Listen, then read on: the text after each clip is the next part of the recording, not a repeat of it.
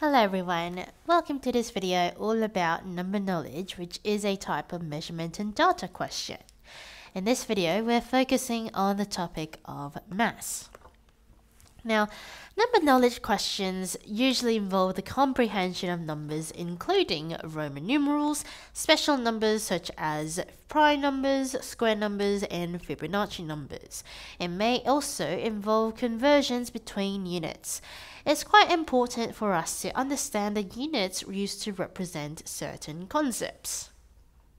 Okay, so this brief description told us about what we can expect in number knowledge questions.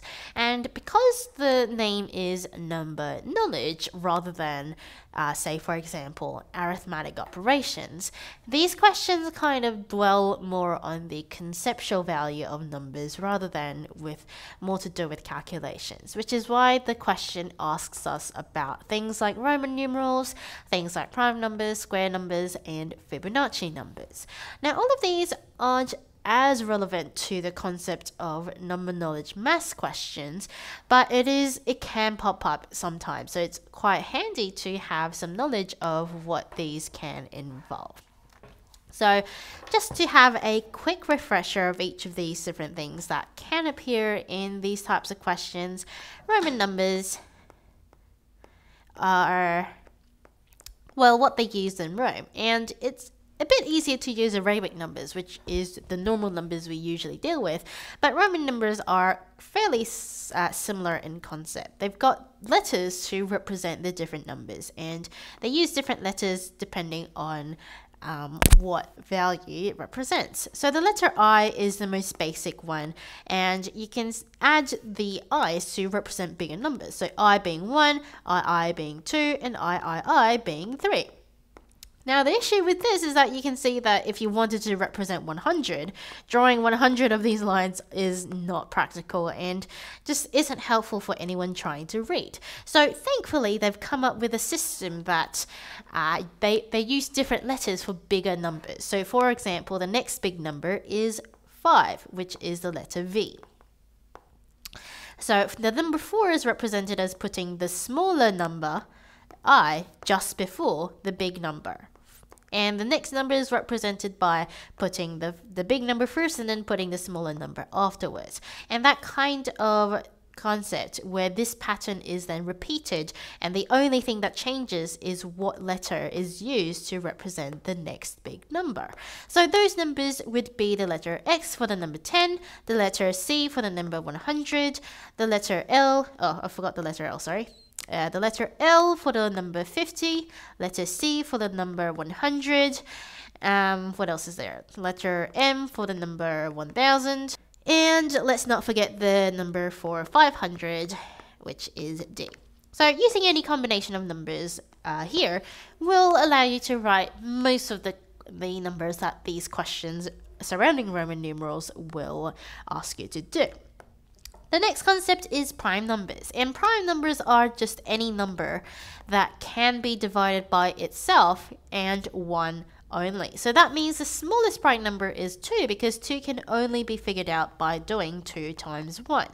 Now, that's funny because 2 is the only even prime number, and that's because any other bigger number that's even, for example 4, can be figured out then with more different factors. So for example, you can do 2 times 2, you can do 4 times 1, and the second you have more than one of these methods of figuring out this big number, you're no longer a prime number. And since all even numbers can be divided by 2, you're not going to have any more even numbers. So any numbers after than that are prime are going to be odd. We kind of know what square numbers are. Square numbers are just numbers where it's the same number multiplied by its own number. So for example, 5 times 5, 1 times 1, things like that. And it's quite important to memorize or at least be familiar with the common square numbers all the way from 1 to 12, because you'll see those numbers very often and they often lead to you recognizing patterns or whatever the question needs you to find. So those are also quite handy. The last thing to briefly talk about are Fibonacci numbers. And Fibonacci numbers are also very commonly used when we talk about patterns, because this is a phenomenon or a mathematical pattern that was officially transcribed by the mathematician known as Fibonacci. What it is that it's essentially a pattern where you've got a list of numbers, 0 and 1, starting off with these two numbers. And the third number is always going to be the addition of the previous two numbers. So 0 plus 1 gives us 1. The next number is adding the previous two numbers, 1 and 1, giving us 2. The next number is adding the next two numbers, 1 and 2, giving us 3, and that pattern goes on and so on and so forth. And again, this is also very similar to square numbers in that it's quite handy to recognize the set of numbers in the beginning of the Fibonacci sequence, because chances are you'll see them quite often. Now, all of these can appear sometimes for maths, but I think the most important thing for maths is to understand the units used to represent these concepts. So that means questions may often ask us to convert between different mass units, and we know that mass has its own sets of units separate to ones, for example, such as length or speed or time. So the units for maths, I'm sure we're all quite familiar with, often begin with the single gram. Now, if we want to convert grams to kilograms, which is the next bigger unit, we always convert these by, well, if we're trying to make the unit bigger, then we have to divide by 1,000, and we try to make the unit smaller, then we have to multiply by 1,000. And the fun thing about the metric units is that it's always going to be multiplied or divided by the same number for every time we change units. So even if we're dealing with milligrams, which you may see, but probably not very often, or if we wanted to talk about tons, the conversion is still the same. We still divide by 1,000 or multiply by 1,000, depending on what the conversion we want to do is. In this direction. Oops, in this direction.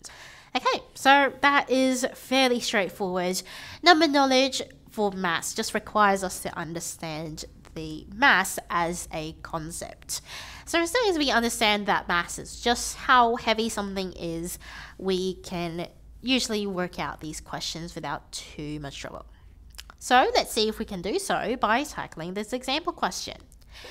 There is something wrong with the scale. It cannot show the true weight of any item placed onto it, as the number does not start at 0 kilograms when there is nothing on it.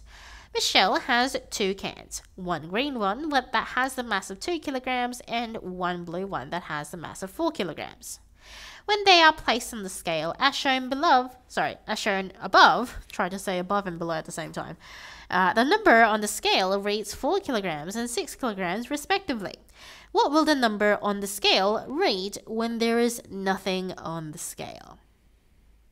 Okay, so again, this is a number knowledge question, which means that we need to deal with mass as a fundamental concept. Now, we know that mass is just how heavy something is, and these scales measure how heavy something is, and typically you would assume them to do so accurately, but in this case it is not. The number does not start at 0 kilograms.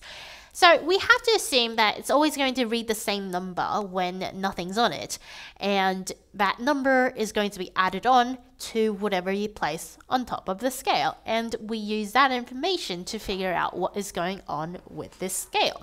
So for the scenario with this first scale, we've got a mass that we know to have a true weight of 2 kilograms, and yet the scale is saying that this thing weighs 4 kilograms. So if we wanted to represent what's going on in the scale, we could say that the true weight, or sorry, the weight reading, scale reading, is going to equal the true mass of the object. And let's just move this here so we have more space, plus the error present with the scale that's causing it to spit out this random number. And in the first case scenario, the scale reading is 4 kilograms and the true mass is 2 kilograms. and we have an error. So in this case scenario, the error is clearly just 2 kilograms. Now, we need to see if this error is going to be the same for every time you put a mass on top of it, because for all we know, this error could be proportionate to the mass you place on the object, which would complicate things. So let's just double check by looking at the second case scenario. So in this case, we are told this blue mass has a mass of 4 kilograms. So then our number sentence would say the reading is 6 kilograms, the true mass is 4 kilograms, and we have the error that is causing the reading to be slightly different. And we again can see that the error maintained the same to be 2 kilograms.